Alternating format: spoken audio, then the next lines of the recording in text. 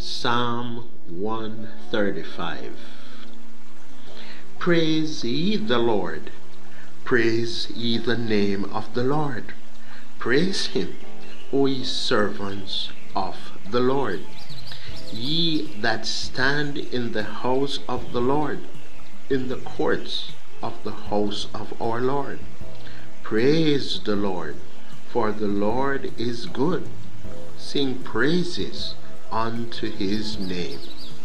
For it is pleasant, for the Lord had chosen Jacob unto himself, and Israel for his peculiar treasure.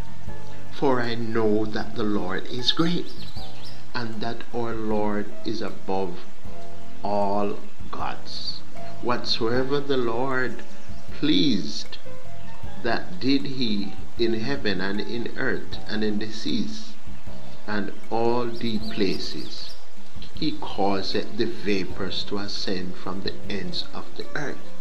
He maketh lightnings for the rain.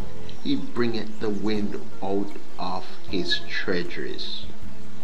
Who smote the firstborn of Egypt, both of man and beast, who sent tokens and wonders into the midst of thee, O Egypt, upon Pharaoh and upon all his servants, who smote great nations and slew mighty kings, Sihon, king of the Amorites, Og, king of Bashan, and all the kingdoms of Canaan, and gave their land for an heritage unto Israel, his people. Thy name, O Lord, endureth forever, and thy memorial, O Lord, throughout all generations. For the Lord will judge his people, and he will repent himself concerning his servants. The idols of the heathen are silver and gold, the work of men's hands. They have mouths, but they speak not. Eyes have they, but they see not. They have ears, but they hear not. Neither is there any breath in their mouths.